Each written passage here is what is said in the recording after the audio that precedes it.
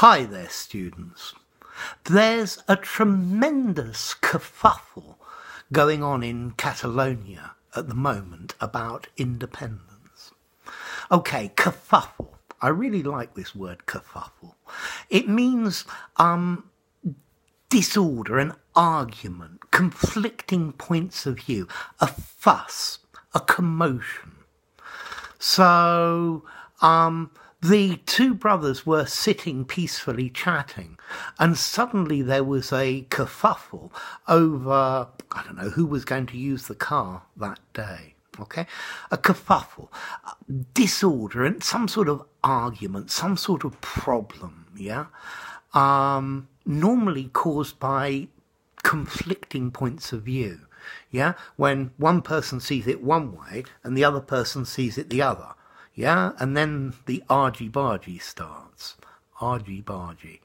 Okay, a kerfuffle. Yeah, a commotion, if you like. Yeah. I also like the origin of this. This probably comes from the Scottish Gaelic, yeah, or maybe Irish as well.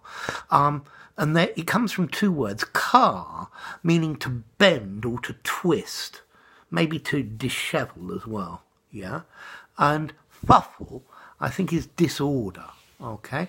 So it's to do with disordering things.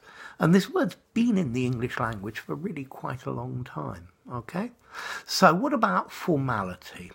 I would say it's neutral formality, and maybe it sounds slightly posh, yeah? Okay, but it sounds like a good word, yeah? I think it's more a phrase that I would use in spoken English rather than in an essay or something like that. I think it's probably too informal for a formal essay. Okay?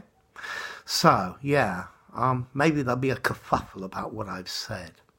The president tried to implement the new policy, and there was a great kerfuffle among the civil servants. Okay, so argument, protest, complaint, commotion. Yeah, I don't know.